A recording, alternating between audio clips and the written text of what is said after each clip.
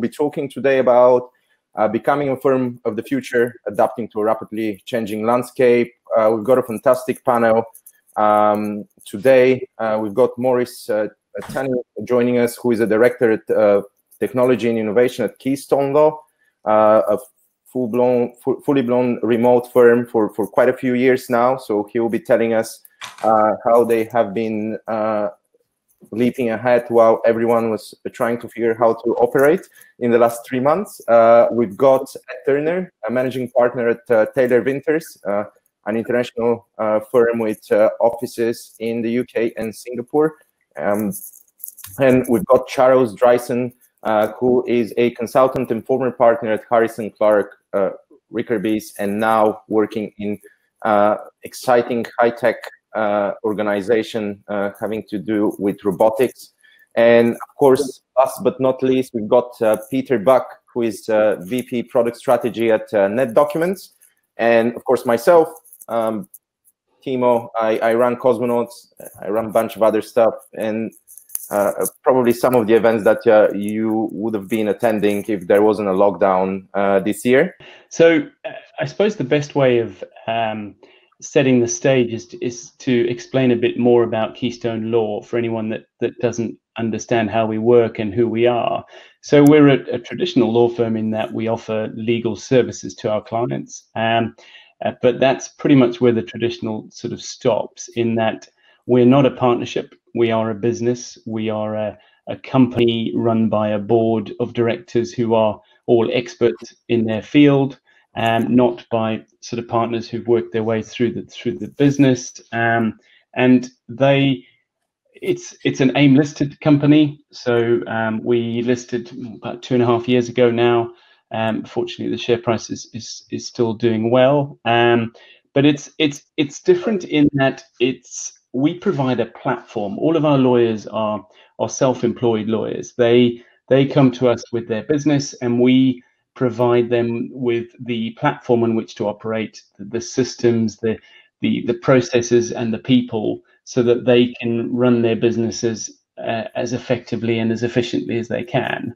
It's an eat what you kill model, in that whatever the lawyer earns, they keep 75% and we keep 25%. And for that, we provide them with obviously the amazing IT systems, but the marketing, the branding, the platform on which they can operate, and most importantly, the professional indemnity insurance. That's a very expensive item for someone trying to start a business on their own. But most importantly for them is the brand and feeling part of a firm, even though they are self-employed and working in a sense on their own. But the biggest differentiator for us, and I guess part of the reason why I'm speaking today, is that all of our lawyers work wherever they feel comfortable. So they are not in big shiny offices in city centres. They are working from home, from a garden office, from clients' offices, from some of the slightly more annoying ones are working from their holiday homes in Spain and in Italy. But it's a firm where there's no hierarchy, there's no politics, because the lawyers are coming to us with their own practice, but then we provide them with the framework and the tools in which they can operate. What we did was we looked at sort of best of breed products for what we felt they needed, and then when we didn't find something that would work for them, we decided to build stuff. So there's sort of 4 key areas of our sort of IT table. The first being the Microsoft Office suite, which obviously everyone has access to. Then there's Microsoft Teams is the second leg of the table, which enables them to collaborate internally and externally. And the third leg of the table is netdocuments, which obviously Peter can tell you far more about, but it was something that we found very easy to select because it ticks all the boxes for us. It enabled everything that we needed to do. It enabled the lawyers to work remotely, securely, collaboratively, and in a user-friendly and flexible arrangement, but really scalable. So we took on, I think, 100 lawyers last year, 65 of those senior lawyers and 35 of those sort of more junior lawyers that those senior lawyers have brought on board because their practice is starting to grow. And it takes 10 seconds to add them to the NetDocuments platform. But the flexible side came up very quickly with NetDocuments. We found that some of our lawyers were based in quite remote areas. I'm in Kent with 4 mega broadband, so if we cut out, apologies. But we found that they were in remote areas, but also on the road a lot. So having the cloud access to the main NetDocuments platform was sometimes tricky. So what we had a chat with NetDocuments, and they said, oh, well, we've got another area of the product called ND Sync, which allows you to save your files locally, and then it syncs back to the cloud as and when they've got internet connection. So it had that flexibility that we needed, so that there's this sort of 2 different flavors of NetDocuments, and yet still we're happy because the documents are secure and compliant and stored centrally, and the lawyers are happy because they've got access to the documents whenever they need them. The fourth leg of the table is something that we felt there wasn't a product in the market that met the needs that we needed, which was to provide the nose to tail sort of software for the lawyers to do everything else they needed to do. So that's where we went away and built something, and I'll show you more about that and talk to you more about that in a minute, but that's something that we've called Keyed In. But yeah, those are the 4 legs of the IT table, and I'll come back to you in a minute on the Keyed In. Back to you, Peter. That's great, Maurice. And Timo, if you don't mind just going back 1 slide. I think the reason that we brought this team together and why we wanted Maurice to share the story of Keystone is about this notion of business foresight. And the idea of NetDocuments as a global platform supporting hundreds of thousands of daily users and accepting, onboarding millions of files daily with really interesting analytics on top of that. A fun fact that we collect almost 30 billion signals every single day, so we can look at things like how is performance in an outlying region, what is user behavior. And we'll share some of those behaviors just in a minute, which I think is quite fascinating. But I guess at the end of the day, the point of the story is that every millisecond does count. And then when we are in a full swing of remote work, that becomes important. And so we think that document management is digital currency in these uncertain times. You know, without a source of truth, the source of truth that's delivered via the cloud, it becomes uncertain. That source of truth to support business transactions, regulatory investigations will simply stop. And it's ultimately about digital work that has to be both simultaneously porous and secure. Porous, as Maurice mentioned a second ago, related to ND Sync, being able to securely work offline, yet have that content protected remotely and as it ventures back to our platform. And secure because compliance and good information governance mandates it. You know, porous because those boundaries between business partners, as Ed and Charles do work, they need to be able to deliver those solutions to their business partners, and it can't be encumbered by complex on-premise software. So that's how we sort of thought this group would come together in kind of an interesting way. The reason that we're sharing the last slide was to show at the fact in this complex times, revenues and growth continues to be stable. Our second quarter of this year was our 5th best quarter in the company's history, in part because the cloud and the platform is ready. The other thing, and I know we'll talk about this in the panel in just a second, is the behaviors we saw. I mentioned all of the analytical data we collect on our platform, and we did a lot of surveys. It was interesting, at the time of the lockdown, 92% in Europe and 87% in the United States or North America were productive within 24 hours. I thought that was a great testimony to a platform that allows you to be agile and move in business ways that you might have never anticipated. The other interesting point was that the amount of user productivity or number of transactions on our platform, you can see the millions of transactions we do daily. That transaction volume went up. It's up over 20% in the first 4 weeks, and it stayed at about 15% on the ongoing months, which I think is fascinating. That just means, to our view, the platform accommodated the change in patterns, not change in patterns that Maurice's Keystone team sees every day, but many of our other customers.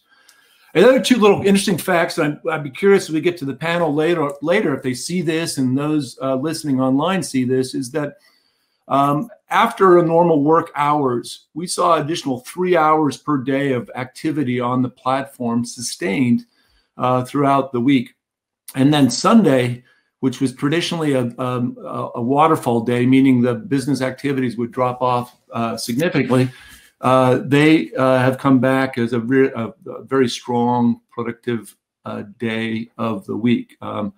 So I think we call it Swiss cheese, that, you know, as the days change and our demands change, the platform seems to be able to accommodate that. So I think that's fascinating. And we'll come back and talk about a few other things. But the last point I want to make just about where we are with the platform, and this ties back to Keystone's strategy around Microsoft Teams, is that last month we released ChatLink, which allows you to integrate NetDocuments within Microsoft Teams so that workspaces and documents can live alongside conversations. And that's a big investment area, and we're going to continue to drive resources in that, demanded by many customers, and that's easy for our platform to respond to that. The other point I want to make, and I think we're going to cover this a little later in the chat, is around market forces and the demand for efficiencies. I think Ed and Charles will talk about this from their perspective as a lawyer, that efficiencies in the legal sector, including what I call monitoring and guiding legal work to completion. We have a set builder product that facilitates teams to collect and organize and publish groups of documents, you know, frequently called deal Bibles. That's been a really popular product. I mentioned statistics earlier. Our real-time communication product called Thread, that had 138, 140% increase in utilization, much like Microsoft Teams, this part of our platform.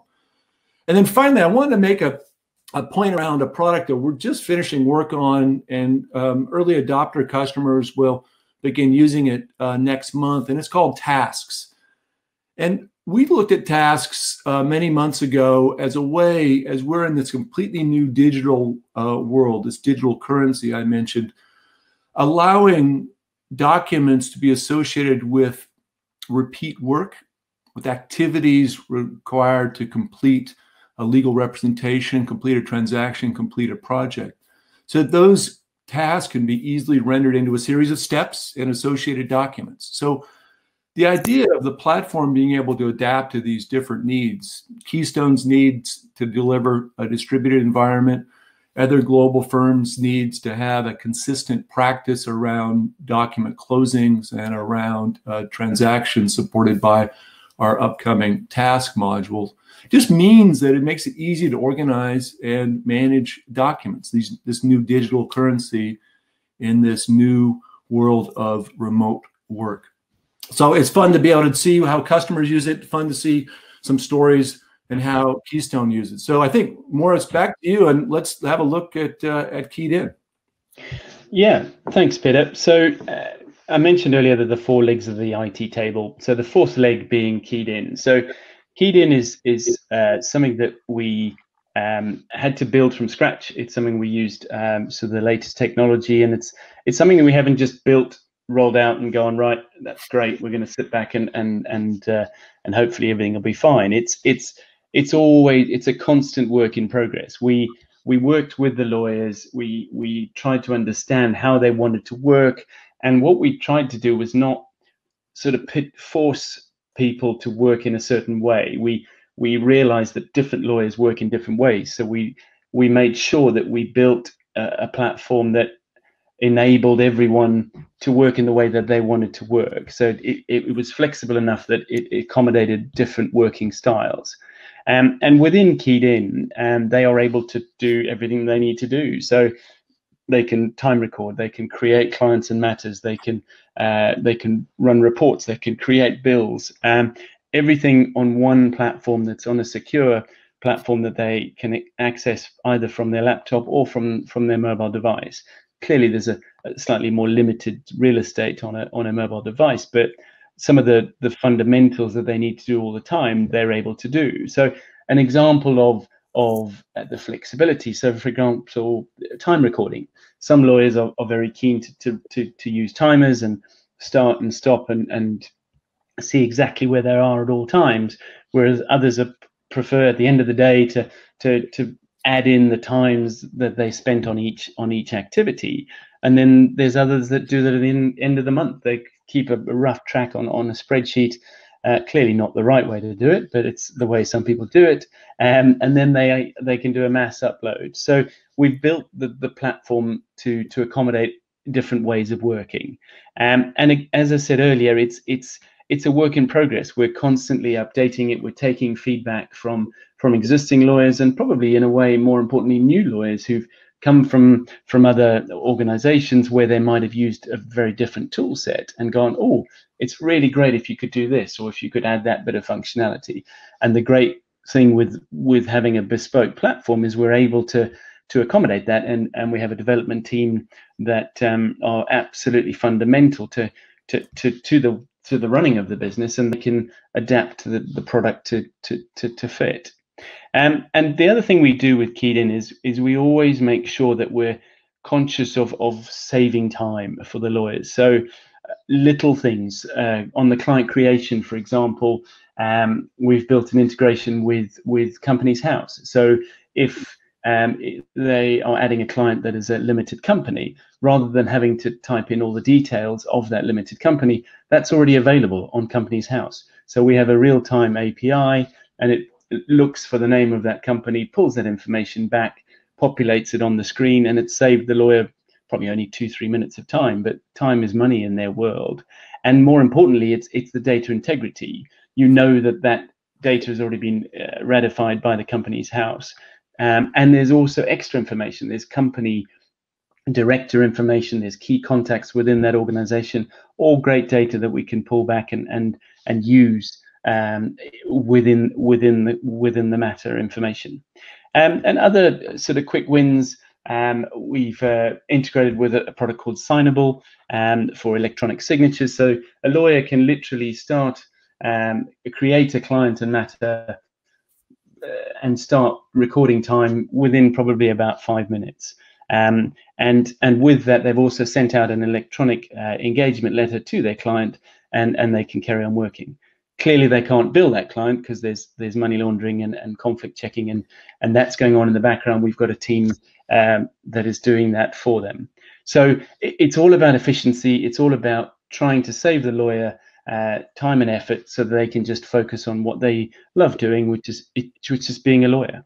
So I think the beauty of the platform, and it doesn't show, it shows great in person and in this video, was the idea of we're officially in the digital era. And I think Keystone, with your thinking around remote work and with the Keyed In platform, doing the mundane and making it a digital transaction, I think is the big lesson, the big takeaway that I think of every one of our customers is talking about and doing at some level. I was talking to innovation officer at one of our big global clients, and they said, finally, we're in the digital era, and now new work and new ideas can emerge. So I think Keyed In is a perfect example of that. So yeah, thanks, Peter. And I think the great litmus test for that is that COVID has had zero impact on our lawyers' ability to work. They've just, obviously, productivity levels in different areas has been affected, but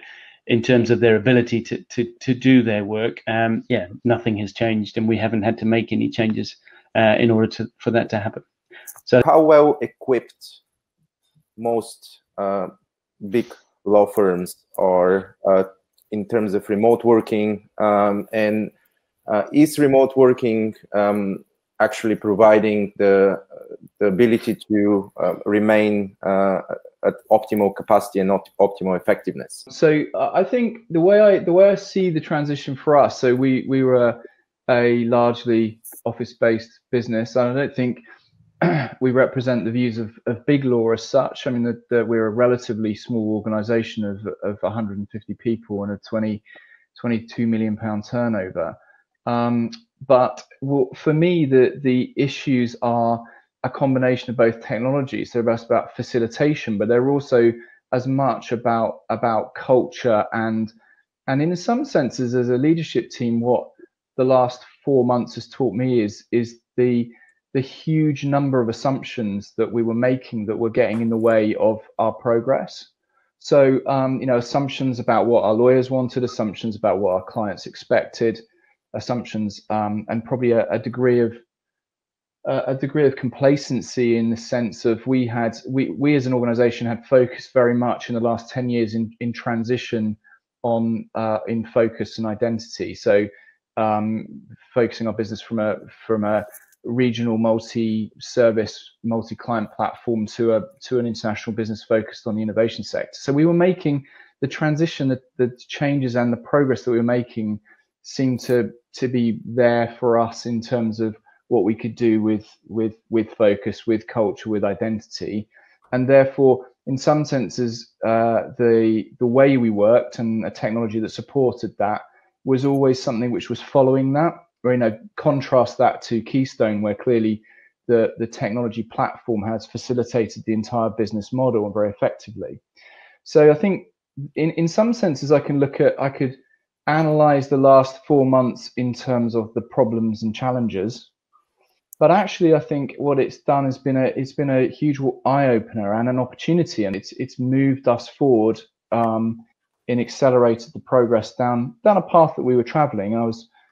I'm pleased to say that we are on the journey towards cloud. We're not there, but I suspect, you know, we're already having conversations about how that journey is now going to be foreshortened by, I would have thought, at least 12 months from where we were probably by the time we'd procrastinated and fannied about a bit more with it, probably a couple of years away. But you know, we're even looking at whether we can do that in 6 months now, because the transition we've achieved in the time. Now, I still think that step for us, the way I look at it now, is that there is the basic: can I operate in a remote environment?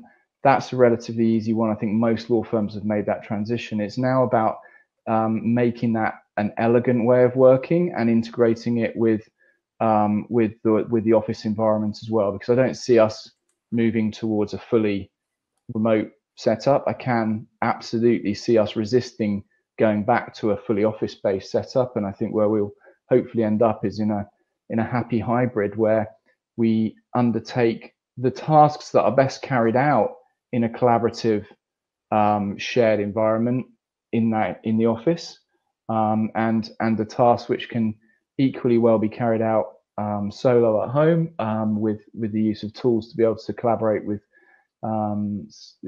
clients, with other partners, and with our clients carried out at home, because then that, you know, for the reasons, for the business, for society, for the environment, you know, we've just the last 4 months has just been a slap in the face to us all, I think, and just said, actually, guys, you know, enough's enough. Let's move forward. So I kind of funny enough characterize it, the last 4 months, not about the challenges of remote working, but actually the opportunity of remote working. And Peter, has requirements related to the systems that you provide changed or altered in any way in the past 4 months? Like, what were the type of requests that people come to you with?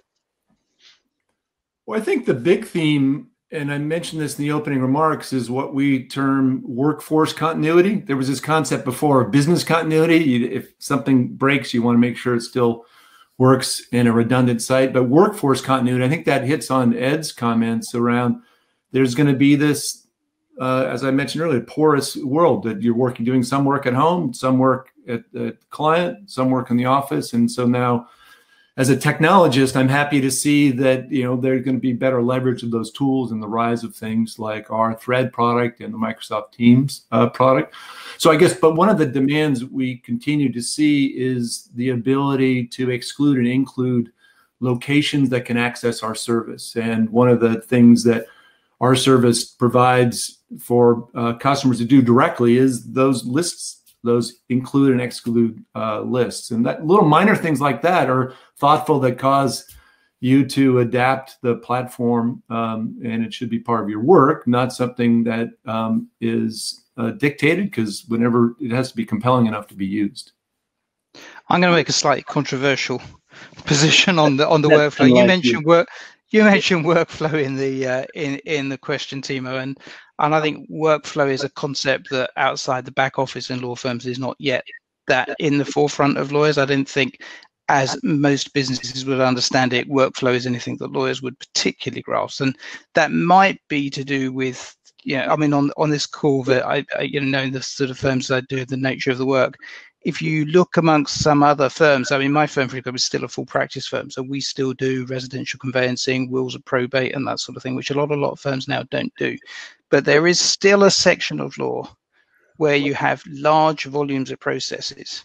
And if I use my wife, for example, who's responsible for a housing stock of about 10,000 houses where she has the legal work to do with, I work on about 5 or 6 projects at a time. It's pretty easy for me to manage those in my mind with a few notes and with teams and things like that. They can't do that. There are still quite a few lawyers who work in that sector where workflow would really add a lot of value. And I don't think we've yet seen much of that evident in law, because the concept of process, systematization, and the rigors of some of those things are still, quite frankly, in its infancy in many parts of law. And I think that will change. And I don't think it's a threat to lawyers. I don't think it's an insult to lawyers. I think it will support them. Trying to juggle those things without proper workflow tools is really jolly hard. So I expect to see that with something in the years to come we will see more of. And if we don't, the outsourcers, they'll take it away from the law firms and they'll show how it should be done. So if the law firms don't get it, there are plenty out there who are quite ready to show them how to do it. I think there are already, building work next door. I think there are already a few firms that are taking this very seriously and have done some great work. But yeah, again, it's big budget, so it's normally really large firms that can afford to do it at this stage. Lots about, tasks are an important part of what we're trying to deliver, that sort of middle ground, Charles, so that you can still have some structure, but it's not the demands that a workflow structure imposes. Hey, just real quick, Timo, there was an interesting question in the chat just about integration, and I think it was made by a couple of comments by the panelists about the importance of having tools that can integrate and work together. So there is some sort of seamless alignment to the work process, whether Ed's comments, and I think keyed in to tie it back to the opening remarks, sort of as an example of that integration layer. So I guess as putting the technologist hat on for a second, that's an area as a checklist and a goal that you need to make sure there is an ability to integrate. Teams has done a great job of providing an open framework so that lots of things can come into Teams to do that sort of single pane of glass. I worry, though, Charles, perhaps that Teams is going to become the next Outlook, just like Microsoft produced Outlook for email. Teams certainly seems like it's moving in that direction, but I digress. So, a pleasure. Thank you. You have a good evening. Thank you, everybody.